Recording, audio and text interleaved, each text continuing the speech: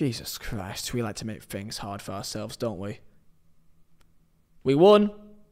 Burnley 2, Pompey 1 with a massive, massive 3 points today yet again. And, I mean, performance-wise, I mean, we can't really get away from what was an incredibly frustrating afternoon for everyone involved. And in the end, our quality shows up. And that's the main key difference. You look at our bench and you look at who we could bring on, and that is the main key factor that puts us ahead of most teams in this league. And unfortunately, I got some bad news for you.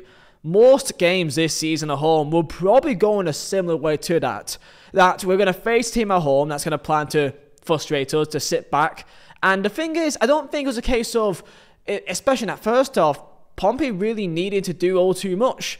They were really good in their midfield to control the game, and we were really poor in that first 30 minutes or so. It got a little bit better, not by much, but a little bit better.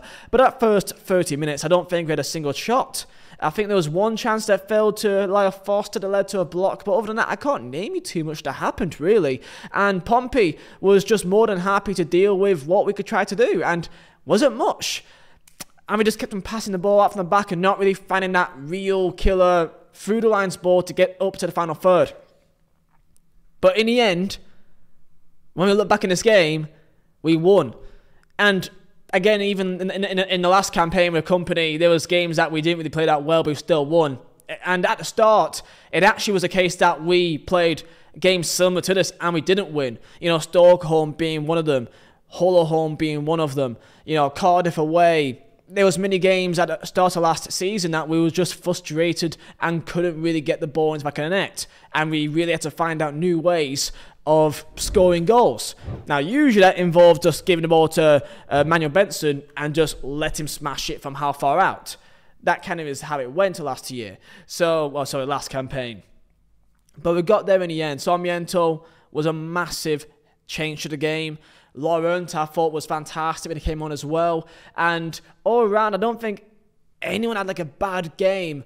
I don't think it was, we were too slow in that first half to get the ball up the pitch. That was a main key difference. We were way too slow. And then Pompey sat back and then allowed us the space to actually get a bit more higher up. But even at times, we were very cautious in that regard. And over time, with more cohesion, more ideas can start flowing. And maybe a bit more can happen later on down the line. But it's a big win. And of course, people may speak about the referee. I don't think he's a young ref, so I think that he's at times lost control of the game. I don't think our players particularly helped out the matters and keeping the back and forth, the squabbles keep on going. It's kind of frustrating to watch at this stage. But in the end, we won the game of football. Brownhill with the world's slowest goal I think I've ever seen. And that puts us third place in the table right now.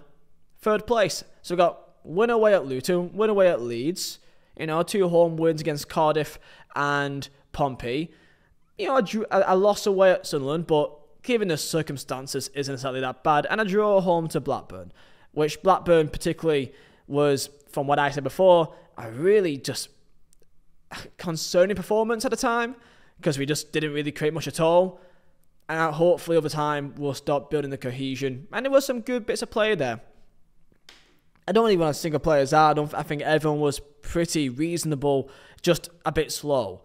And I want to give some credit here to Scott Parker for the subs.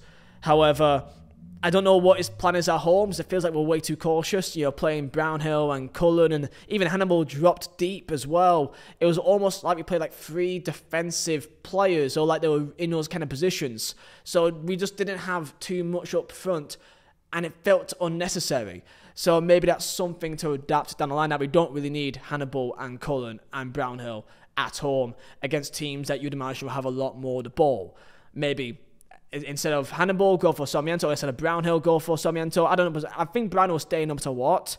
And Laurent is a very good player to have as backup, but I think at home, I think we could be a bit more, you know, a bit more expansive, trying to create opportunities. Maybe have Fleming up top instead of Hannibal, and maybe have 2 up top, for example. Because I felt Fleming, he tried his best. I don't think he got much of the ball, but there's still much more work to do.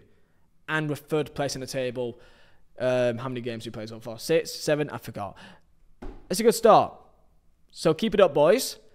Next game is going to be a big one, but I think in a month's time, we're going to have a much clearer idea of how we want to take out the ball. Call your show.